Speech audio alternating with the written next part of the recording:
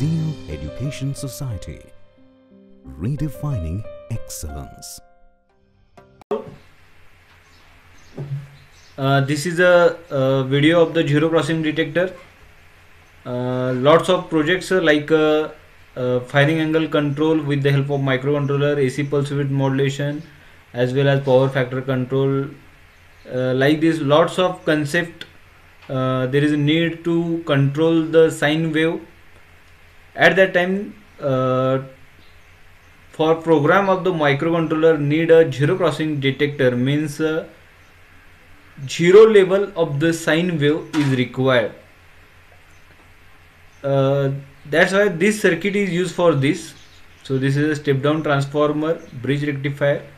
At here pulsating DC is coming at here to pulsating DC at for inverting terminal pulsating DC, and with the help of this capacitor filter to remove the ripple, as well as this 7812 voltage regulated and gives at here.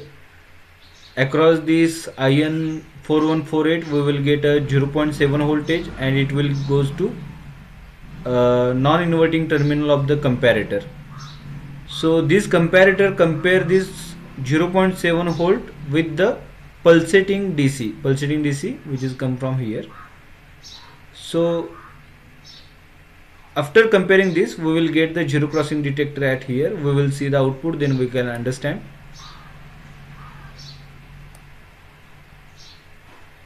Check this. This is a pulsating DC. This is a across voltage across the IN 4148, and this is the output of the comparator. So like this, it's a 0.7, and check this. Means whenever this pulsating DC is more as compared to this 0.7, then output is a 0, and whenever this pulsating DC goes below this, means it is a nearer to 0, then output is high of the comparator. So this waveform is a zero crossing detector. This waveform is a zero crossing detector. Thank you.